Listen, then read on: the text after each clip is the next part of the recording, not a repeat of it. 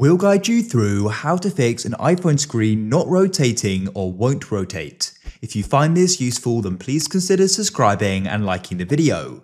So for example, maybe you're trying to watch something, or maybe you're trying to go and type something and rotate your phone around. As you can see, it won't. There are two different things we'll be covering in this video, so make sure it's a full thing to find them out. So what you want to do is make sure the lock orientation setting is not enabled. So to go and check this, drag down from the top of your phone battery in the top right like so. And what you want to do is go and look for this padlock icon. Mine's enabled, so what you need to do is go and click on it. Because it's light, it means it's enabled. Click on it and it will go and say orientation lock off. So then what you can try doing is seeing if you can now go and rotate your phone. As you can see, I now can. If you still can't, this is likely to be some type of software glitch. So what you want to do is try doing a forced restart. To do that, you press the increase volume button, the decrease, and hold the power button.